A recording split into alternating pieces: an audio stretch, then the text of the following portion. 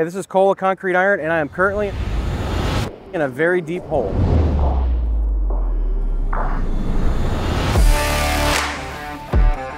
We're currently about 70 feet below the streets of Dallas, Texas. I'm standing here with Jeff Hooper, who's over this project for DPR. Jeff, thanks for having us out today. I really appreciate it.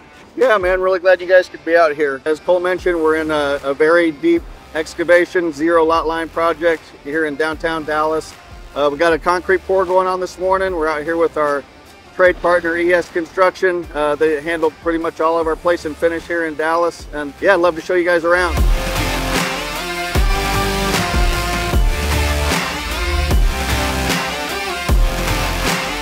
So yeah, this project's 7 stories deep below grade. Over my shoulder here, we got 7 stories, what we call the B7 level.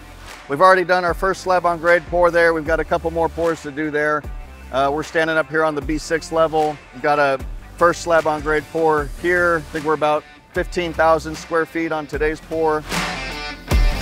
Where we're standing here, this is actually the tower portion of the project. This is where that 27-story office tower is gonna go up.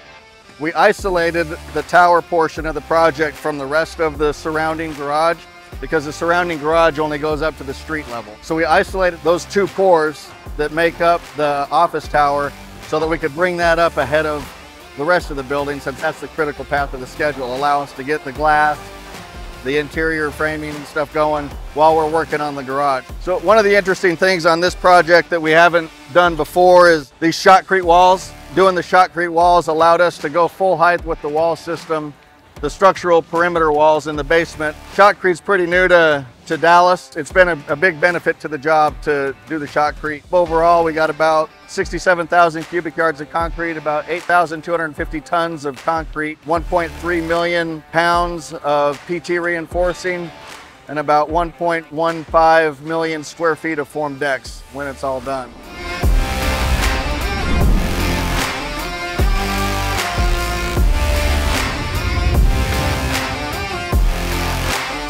So we got the first pour that we did over here was down on the B7 level. Got that knocked out last week. This is our B6 level pour, and these 2 will make up the tower area. And then once we're done with here, we're gonna bounce back over to the lower portion, the B7. We got 2 more slab on grade pours to go there, then 7 stories of elevated deck to get up to the roof. Once we're done with the slab on grade over there, we'll bounce over here and get these 2 more pours of slab on grade on the B6 level. And then again, 6 stories of elevated formwork to get up to the street there. So we'll have 2 crews running independently, running independent schedules. One bringing the tower up. The tower will always be several floors ahead of the rest of the garage. It's a massive project. We're very fortunate and excited to be a part of it. We got our boys from ES Construction out here, pretty much ready to go. Got the pump lined out, straightened out, ready to get some concrete on the ground.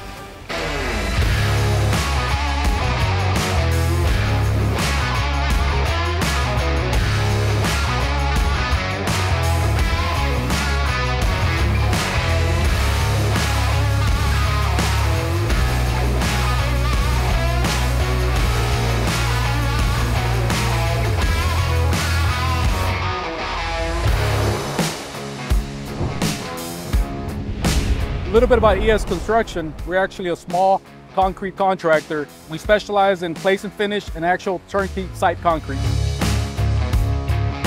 The company got started in September 2020. A little bit scary times to start a business. This is something my partner and I had thought about. I planned out for several years ago. In 2007, when Manuel and I crossed paths, we had actually both worked for concrete contractors individually. You know, I kind of bring some of the office side of it. You bring some of the field side of it, and we combine and get a good concrete company going.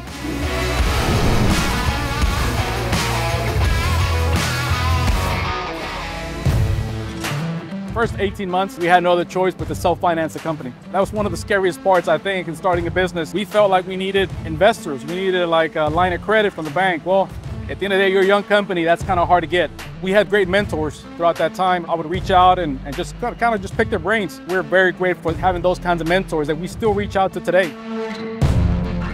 One of the approaches we've had to trying to set up a good company is take care of our guys first. One of the things we do is making sure that we provide a good place of employment for our guys, make sure that they're happy. Come Sunday evening, the guys are getting ready for work. We want them to feel excited about coming to work for us. It's one of those things that it takes a lot of work. We got to create that culture to be able to provide that for them. One of the big things Manuel and I like to do is we like to interview the guys ourselves. We share our 5 core values and let them know that this is where you can be up against. We focus on safety, quality, humility, integrity, and teamwork. You combine those 5 core values, and I think so far we've seen that it's really helped create a good culture with our company. It's a tough business, concrete, to provide good customer service. We actually have some of our staff meetings over at Chick-fil-A because they have great customer service. I tell the guys that, guys, we're striving to be the Chick-fil-A of concrete. We love the work, we love working with the people, we love the challenges that it presents as well, but we also enjoy finding that solution to the issues.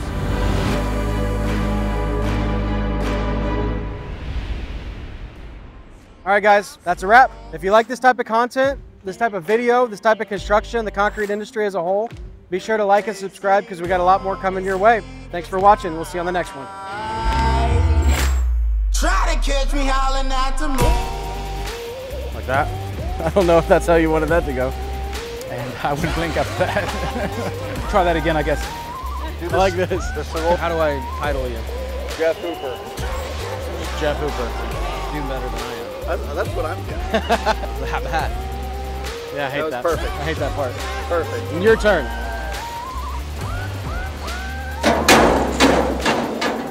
Be sure to subscribe and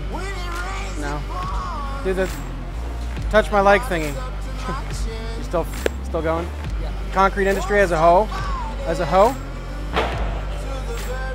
We're gonna go home. It's really hot. We'll see you on the next one.